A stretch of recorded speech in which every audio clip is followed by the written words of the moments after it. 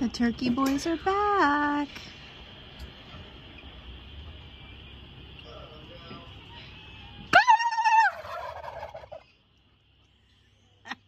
That is so fun.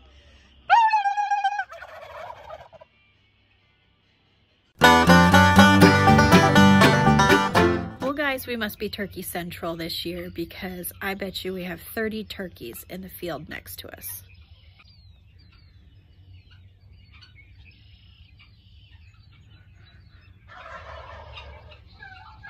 Plus, we have the 6 boys that are in our backyard. They know us and they feel comfortable enough with us to come into the backyard.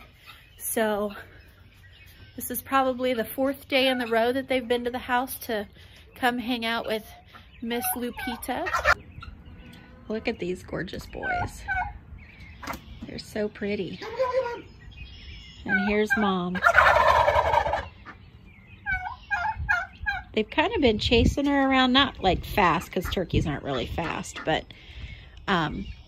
she's been like walking away from them, and now she's decided that they're not too bad around her. So, who knows what's going to happen.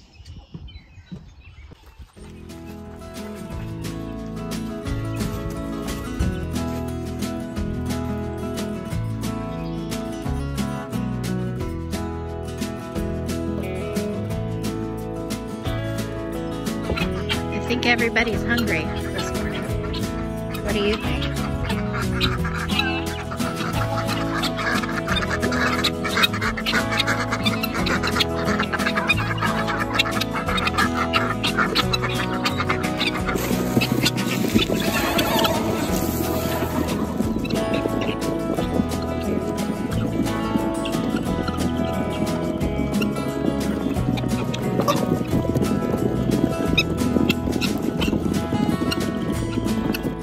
Ready to go to work, girls?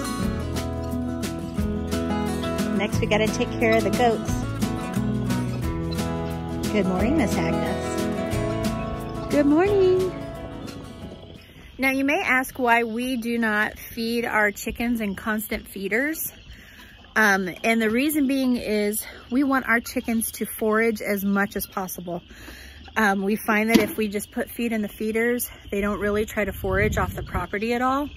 And the reason we want them to forage is because we want them to have, you know, the bugs, the little frogs, the seeds, the greens from the grass and things like that. If they just get chicken feed, they don't seem to want to do that as much. And if they forage, they also have yummier eggs. The yolk is more orange and the chicken is just a healthier chicken. Now, we feed our chickens this way twice a day. We do it once in the morning, and then the kids do it once in the evening when they get home from school. So they do get fed twice a day. They get plenty of feed for their needs. And then they also get to forage throughout the day, during the day. Spring is coming. If you can hear maybe in the background, hear the little frogs and the red-tipped blackbirds, red-winged blackbirds, red-tipped blackbirds, something like that. And so we know spring's coming. Temperatures getting warmer. Our highs are in the 40s and 50s now, so it is time to have them start to forage. We put our hay in what we call the hay cube. It's an old IBC tote or ICB, something like that. And we take the plastic center out. The hay goes in the middle, and then the goats can put their heads in and eat the hay. Nick made a roof to cover it to help protect against the rain and the snow, and it works out quite well. Morning, Charlie. How are you, handsome man? How are you? Are you hungry? You ready for your feed? Miss Liesel. She is a mini Alpine. Her mother was full Alpine, and her dad is Sven, our buck. She's pregnant and due to have kids the beginning of May, or actually I think middle of May. I have to look at the date. And she has been bred to Charlie. So I'm curious to see what her milk production is going to be like. This is kind of a test that we did. We sold her mother because her mom just didn't have the greatest manners, and we're trying to teach her better manners. But her mom had great milk production, so we're hoping that the milk production passed through to Liesl, but the smaller size and the better temperament is in Liesl as well. She's still ornery, has her moments. She is definitely more of a pushy goat. She wants her food and she wants it right now. And she's also a goat that'll walk in front of you to kind of, goats like to cut you off, like walk in front and cut you off. And she's our only female that we really have a problem with that.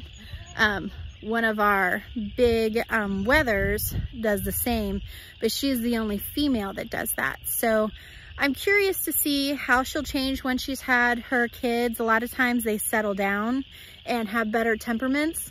Her mom, though, like I said, we got rid of her because she just had bad manners. She was a full-grown Alpine, but she was a bottle baby. And this is why I don't really like to raise bottle babies. When a kid is raised by its mother goat, it learns goat manners. It learns to not jump up.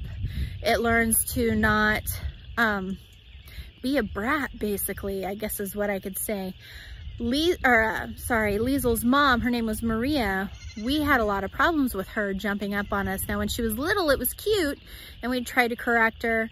But I think the people who raised her from a bottle let her do it all the time. And then by the time she's a full-size goat and she's trying to jump up on you, she's gonna knock you down, and she's definitely gonna knock a kid down. She was a sweet goat, would follow us anywhere we went, but she was just too pushy for our herd and what we like to raise. So she went to a good home in the Cincinnati area to a woman who had another Alpine doe and was gonna use both of them for milk. This is Miss Winnie. Hi, Winnie. Winnie we got a couple years ago. I think maybe last year at this time. And we bought her for the fact that she was supposed to be bred, but she was not.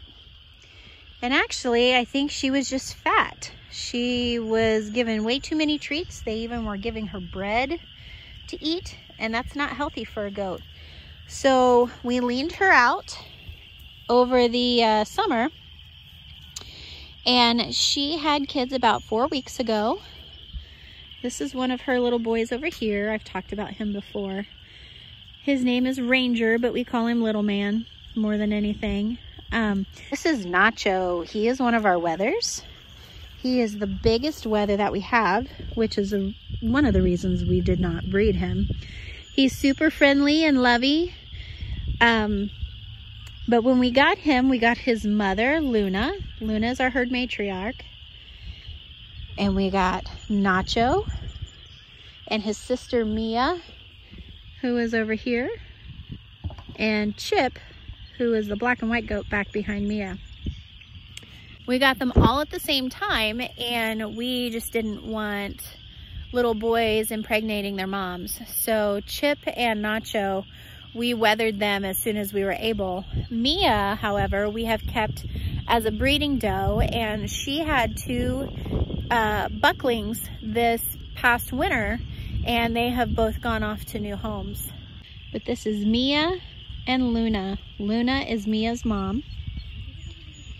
Like I said, Luna is our herd matriarch. She is 4 years old now, and we have had her since she was 18 months. And her kids are what started our goat herd. And we just love them. They're super sweet. Mia's not the friendliest goat that we have. She is the most skittish goat in our herd. But since she started having kids, that has helped drastically. She's much, much more willing to let us come see her and talk to her and touch her, where before she was just very standoffish. She didn't want us to be near her or touch her. We could look at her, but like this was as close as I could get to her. She didn't want me to come anywhere near her to touch her. And this is Willow.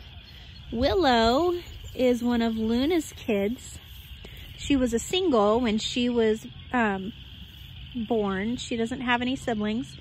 And her dad was one that we bred with Luna, who was supposed to be from really, really good bloodlines. Now, obviously, I can't remember the lines to tell you, but we want to keep her just to see what her babies are going to be like. She's a very wide doe, and she's proving to be a pretty deep doe as well.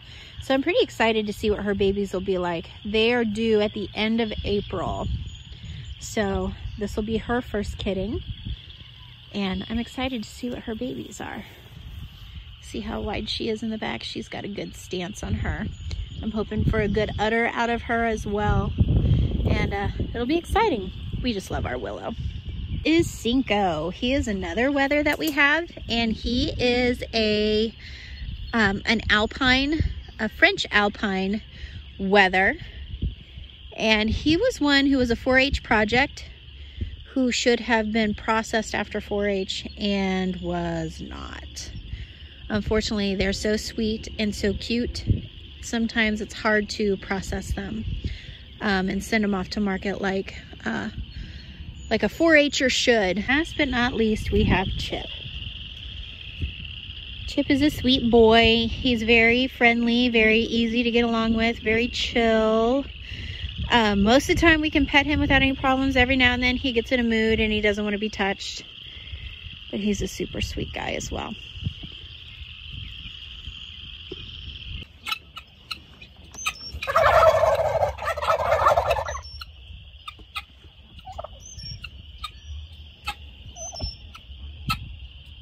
Sounds like that's going to be the music for the day. Micah, how are you today? They are doing so much better. They're much more comfortable, relaxed. Everybody's eating well. She's not happy with me now because I'm actually like in her cage. So I'll go ahead and close it out. Good morning, Miss Becky. Like I said, she's kind of the crazy one. So she is not as people friendly and not as happy to see us. She goes to the corner instead of coming right up to see us. But baby steps. We'll get her to love us.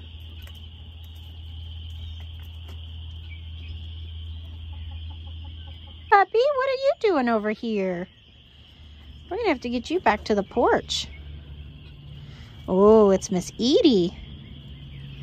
Miss Edie is the puppy that we are going to be keeping here on our farm. So we want her to be everywhere and experience everything. But yeah, the rabbits are doing really well. We're going to be picking up a male rabbit for them this weekend, so I'm sure they'll be happy about that. We're gonna name him Archie to keep him with the theme of the Archie comics. And it'll be exciting. He is also a black silver fox rabbit as well. So we're hoping within the next week or so, we'll be able to be breeding some rabbits and get on with our meat production. Miss Sassy Pants getting her scratch on over here. How we doing, Sass? How we doing? Oh, you're not okay with those puppies, are you yet? They're learning now. They're learning.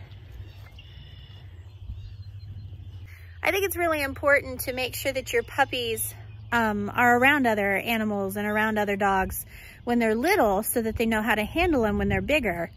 Yes, Sassy was growling at them, but really she's just telling them to stay away. I don't want you playing on me. She's not mean. She's not hurting them. And if I would see her go at one of them aggressively, I would remove the puppy and then try again at another time. But this is perfect. Sassy's been great. She's been playing with them and having a good time with them.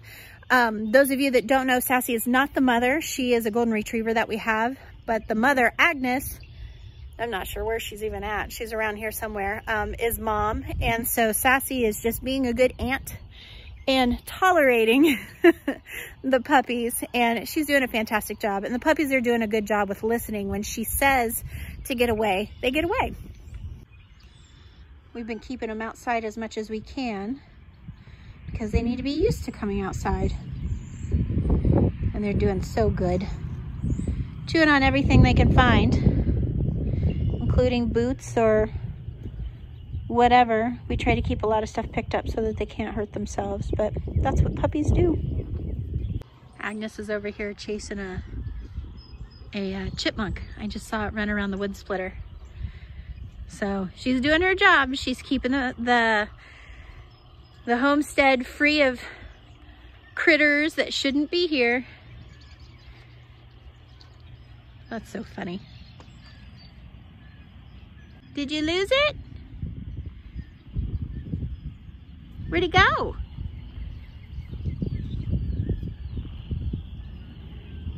Puppies don't care. They're just playing.